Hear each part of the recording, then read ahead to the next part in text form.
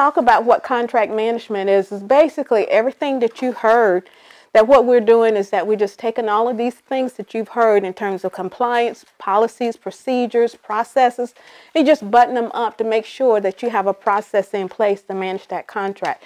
When you, as an example, if you get a subcontract from a prime, who manages that contract for you? Or is there a contract? I think I understand the question. Okay, you're a subcontractor, right? Okay, is there an agreement between myself and the, yes. Right, okay, in this, which is still a contract, a type of contract. So who manages the scope and the terms of that contract for you? The prime does. And okay. We respond. Okay. If it's something we don't agree with within that contract, or we add our terms to. Okay, you add your terms to the contract. Okay, are there any requirements on your part that you have to do for the prime? Is there anything that you have to report back up to the prime? No, and probably because the people we work for is very good at being compliant, and we're general contractors, so we kind of do a wide range of things. So okay, yeah. Okay, so there's not like sometimes with my client, like me, I'm a sub. So if my client gets they're the prime, and the contract exists between them and the government. I have a contract with the prime. There's a written contract with the prime, and in my contract it says what the deliverables are, the scope of work, the terms, the exclusions, all of that stuff. So that's what I'm asking. Do you have something like that in place? Ooh, you might want to take a look at that, because that's some exposure. And when I say that, even as subcontractors, I say get all of the contract, the agreements, and all of those things. Make sure that you have that an understanding of what they are, because once you get that in place, it manages the contract, it manages the relationship. You don't have to worry about that anymore. But it's those little things that you didn't talk about that came up. There's additional costs. I didn't know I had to cover that cost. Now that money is coming out of your pocket as opposed to the prime. But if you lay out all of those things, the terms and the scope, you know exactly what is expected of you. The prime knows what they can expect of you, and you have that relationship. It's on paper. So that's what I was asking, because you might want to take a look at that. Yeah. Okay. So having a process and procedures in place, these are the following contract activities that you want to manage. It helps you to have an administration process in place to say this is the plan in terms of how we're going to manage the contract. It helps you to manage your performance, because even sometimes when you have a contract, whether it's a subcontract or whether it's a contract as the prime, you can go back in and take a look at what are the requirements. Sometimes what we call is scope creep, meaning that you've got a scope of work, but then if it's not well defined, if there's ambiguity there, it start adding up. All of those things start adding up. And so, is it such where it's time for you to do an addendum to the contract to cover all of these things? We talked about the financing and the payment. We talked about that. Also, when is it appropriate to request a contract modification? Dependent on the type of contract that it is, okay? Sometimes scope creep will dictate whether there is a modification in the contract. It just depends. Contract disputes. Hopefully you don't ever have to deal with a dispute as far as a contract is concerned, but sometimes that can be very, very taxing. Like as an example, you submit a bid, or you submit a bid and then you want to protest. Okay, that's a type of dispute as well. It goes to the general, I think it's GAO, it's gao.gov, but they're the general attorney, I think it's general attorney office, but they are the ones who take care of all of the disputes and everything for the contracts. Like if you submit a bid and you protest the bid because a larger contract won the bid, but it was a set aside for a small company. So it goes to them. They take a look at it. You can even see it if you file a protest. You can go out there and take a look at it. They give it an ID number and all of that stuff. They'll assign an attorney to it. They go through and do their due diligence and tell you what the findings are. Some cases they have to cancel the contract, the solicitation, and they start all over again. Okay, but that's another avenue to say, if you feel like in some way you were harmed, that's an avenue in terms of how you would take care of it. Now, if it's a contract dispute between you and an individual or a contractor who's a prime or a company that is a prime, here again, what are your terms? How will you settle that? If you have a contract, your contract should stipulate in the event that there's a conflict between the two parties, where will the conflict be resolved? Is it in Albuquerque, New Mexico? Or is it here in the state of Georgia where your company is set up? Those terms, okay, and then the steps. Are you going to go directly where you're going to litigate it? Or do you want to look at alternatives to say that you want to use alternative dispute, okay, resources to say that you'll do it that way? So those things should be also included in your contract because that can save you money, okay? And then contract termination and closeout. At the end of a contract, particularly if you're the prime, what are some of the things that you need to do to close out that contract? Or if that contract is being transferred to another contractor, what are some of the things you need to do to close it out? Every contract that you have, whether you're a small company or a large company, you should have a process in place to say that you're closing that contract out because it helps you to reconcile if there are missing things you haven't done that you need to put in place or that you haven't taken, that you have not finalized. This is an opportunity for you to have a check system in place to make sure that you've covered all of those things. Like if you no longer need that account, if you set up a joint venture account, do you still need that joint venture account or do you want to go ahead and close it out? Okay. Post-award, once you get a contract, you want to make sure that you go through that contract and you read it thoroughly. When you get a solicitation, there's a sample contract that is included in the solicitation. But just because a sample contract is included in the solicitation does not mean that it is exactly the same in terms of the contract that you have. So you need to make sure that you read that copy of the contract before you signed off on it. Okay? Reviewing the contract for a schedule.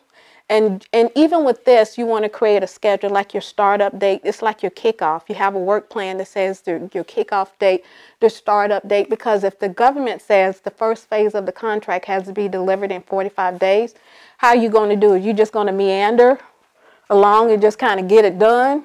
Or do you want to set up a timeline to make sure you get everything done? Because God forbid you get a contract and now you get then you get a notice from the government saying for non-performance.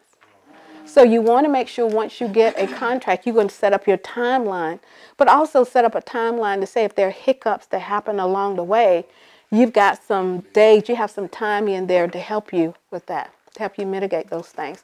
And also milestones. And usually when you set this up, a copy of it goes to the CO because as well, this is part of developing that relationship with the CO, is making sure that they understand what your plan is. We know what you said when you respond, in your bid, but now it's time to put it into action. And so that plan that you set up, you want to make sure that you're working with the CO and give them a copy of it and say, okay, this is the plan to say how we're going to kick off the meeting and execute the contract, and let them see what your timeline is and your milestones, because that's peace of mind. Okay. Read it. Okay, we covered that. The contract budget and oversight. And I think you all heard this from Jack as well as you all heard it from Richard, is to make sure that part of it is that you've got a written narrative, your technical response to say what you're going to do and how you're going to do the work. But the other part of it is managing your costs. I had a situation where a client, they won the contract and they had a cost proposal, okay? But because they have experience doing it, they have years and years of experience doing this contract, they set aside the budget. They just set that aside to say, oh yeah, we've done this kind of work before. We know that it's going to take X number of this to get it done, that kind of stuff. Well, they set the budget aside. They didn't give a copy of it to the operations manager. So when they're doing inventory and looking at cost control, that they were using this based on, the price and their cost proposal. So they're buying inventory. The person comes in and says, how much do you need this week? How much do you need that week? So they're just buying inventory. So midpoint through the contract, they see now they're like $10,000 in the hole. And they said, well, how do we get $10,000 in the hole? Well, it would have helped if you gave your operations manager a copy of the budget, because they can order to say, okay, we have a cap to say we can only order this much. Well, they didn't. So Shirley is out there. She's just using her usual routine to ordering supplies and stuff. And so they ended up $10,000 in the hole. Now, was that it wasn't as major as it could have been. And they were able to recoup some of the money that they spent out in other ways. But don't take your budget and sit it on the shelf, you know. Just because some people say you manage your money, like a little bit of this, a little bit of that, or some of that. You need to know exactly what your numbers are. Okay.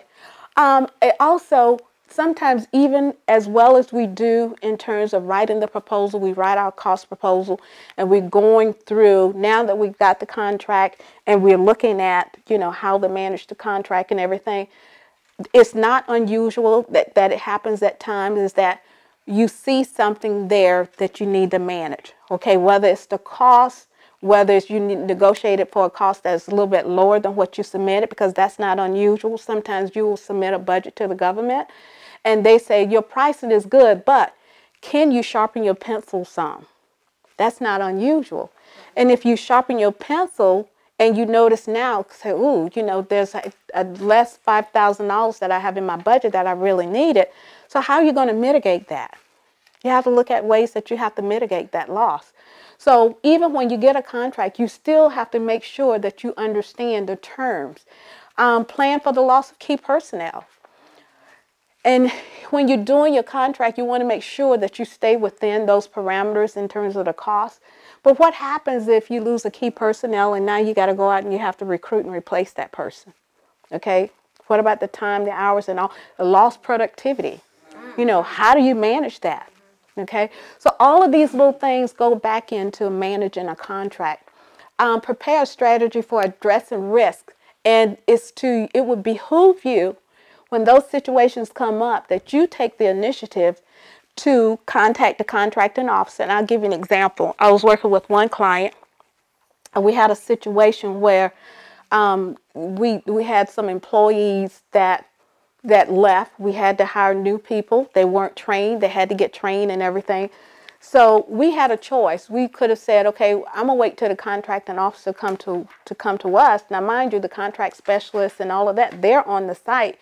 So we contacted the CO and we said, okay, this is what happened, but this is our plan to mitigate it. And we wrote down every step with a timeline, just like SMART goals. You timestamp everything to say, okay, this is the problem. This is how we're going to mitigate it. And we want a follow-up meeting with you by this date. So that would have given us enough time to put a plan in place, to execute that plan, but also to make sure that as we executed that plan, that now we can see where it's addressing some of the problems that it created by losing the staff people. But take that, it's to your advantage to contact the contracting officer to let them know what's happening and how you're going to resolve it, as opposed to they're hearing information that's coming up from the bottom up to them. Okay, it's in your best interest to show and to demonstrate that even though I have an issue or there's a risk here, I'm taking steps to mitigate that risk. Okay, if you got a good project manager on who's helping you manage the contract, these are some of the things that they're going to take a look at in terms of anticipating when there are changes that are coming up. As an example, if you know at the beginning of a new contract year that you need to negotiate, whether it's the H&W, even if it's the payroll, if you do it, because sometimes people say, well, you know, I don't have to give employees, a cost of living increase, those things. Well, you need to make sure it's in the regs that you don't have to do that.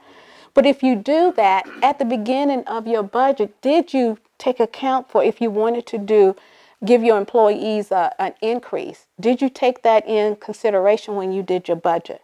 So all of those things you need to factor in and I guess forecast that, because part of it is that in terms of mitigating risk is that you want to make sure that you retain your employees, because if you've got high turnover, that creates a risk for the government. Okay.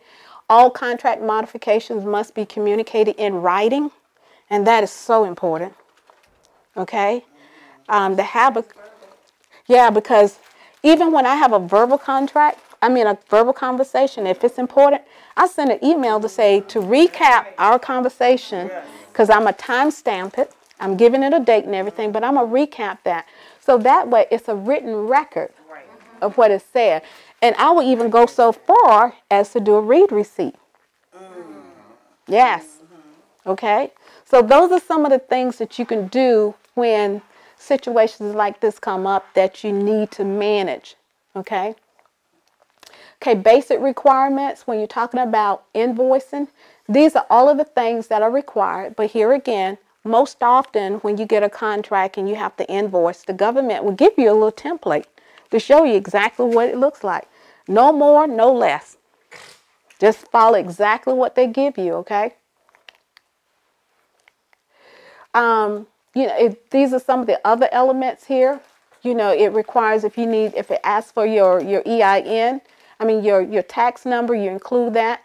But oftentimes, too, what the government does is that they will pay you electronically. So do you remember when you went into Sam's and you had to set up your banking information? Well, if you haven't experienced this, oftentimes what the government will do is that they do electronic fund transfer, which I love, It's there, exactly. It helps for payroll, all kind of, it's a good thing. Contract termination. Okay, when you're talking about things that you need to do to close out a contract, these are all of the things that you want to do, because this is you're creating when you talk about a contract and you closing it out, it's like you're creating a file where you can archive everything. So in the event that you have to go back and pull that file up, you've got all of these things here in terms of what you did with that contract. It's like it tells you everything, all of the activity that happened with that contract. Okay? Even when you talk about closing out your financials and your accounts and stuff, that's important. Okay? Like you said, where you have like staff release activities, the plant, all of those things are important. Can you imagine 2 years later, you have a contractor or somebody come to you and they say, well, you didn't pay me all my labor hours, my vacation time and stuff. And then if you didn't manage that contract and secure those documents, you may not have a record of it. Okay?